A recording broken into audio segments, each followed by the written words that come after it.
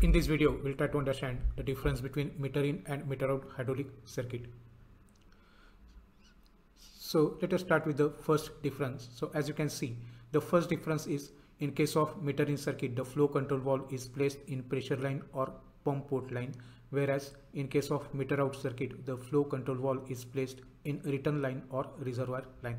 So what is the difference between these two that we'll see. So this is the reservoir strainer, pump, then electric motor, pressure relief valve, direction control valve, then flow control valve with the integral check valve. This is the feed direction or direction of motion of the piston and piston rod, and this is the double acting cylinder. Now this is the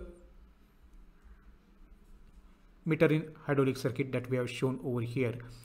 So in this particular case, from the reservoir the liquid will enter into the strainer, then this is the pump and this is the motor, pressure relief valve. Then through the direction control valve, this will enter in this particular flow control valve. So as you can see, our first difference is that the flow control valve is placed in the pressure line. So this is the pressure line because this port is open, correct?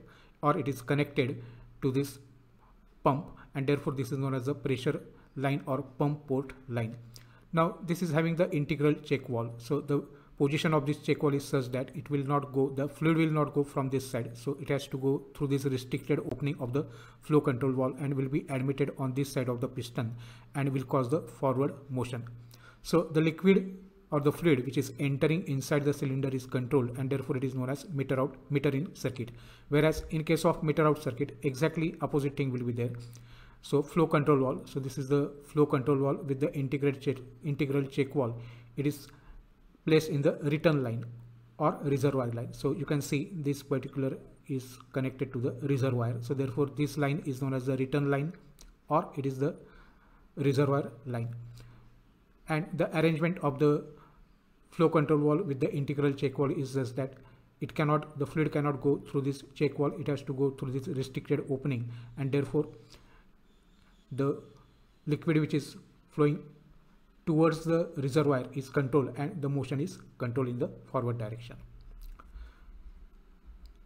Now our second difference is that the flow rate of oil is controlled at the inlet, so that we have already seen inlet of the actuator or double acting cylinder. Here in case of the meter out circuit, the flow rate of the oil is controlled at outlet of the actuator or cylinder. Now this is used for, the meter in circuit is used for opposing load only. So what is the meaning of opposing load is that as the piston rod, it is moving in the forward direction. Suppose to that particular piston rod we have connected the tool, then the force which is acting, the cutting force will be against the motion of the table or cross slide of the machine. Whereas this type of the load, that is this type of the circuit, meter out circuit, it is used for opposing load as well as running away load. So opposing load means what? Just now we have seen that the forward motion of the piston rod or the cutting tool will be against the motion of the workpiece. Whereas in case of the running away load, the running away load means what?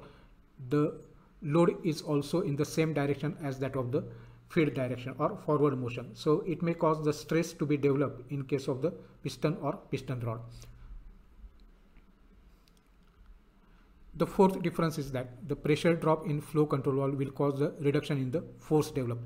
So as the fluid that is entering inside the double acting cylinder is controlled, there is a reduction in the force that is required. Whereas here there will not be any effect on the force that is developed because the fluid that is going out from the cylinder is controlled.